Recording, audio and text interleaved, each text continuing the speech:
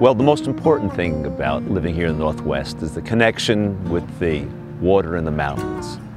And the proposed elevated walkway will give people access to both, offering a transcendent experience of seeing the water and the mountains at the same time. Seattle has one of the great harbors in the world.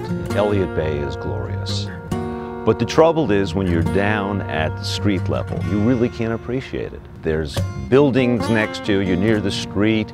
I mean, you're really down away from the water. You really can't experience the water or even see the water in most of the areas. One reason I'm so attracted to this effort is I've been in New York City and I've been on the High Line, and I was completely wowed by it. All of a sudden, I could see the river.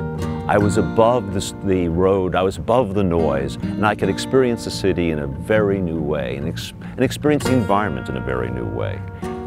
I think we can have that here in Seattle. Initiative 123 is not about saving the old viaduct. That has to go, it's not safe. If there's a big earthquake, it would fall.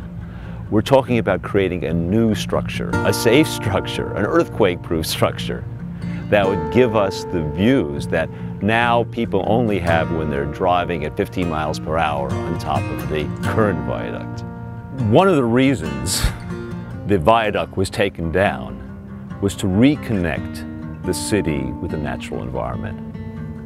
And this would be the jewel of it all, because it would allow people to have that connection. Now you could walk it and experience and hear the water, experience the smells and the sounds.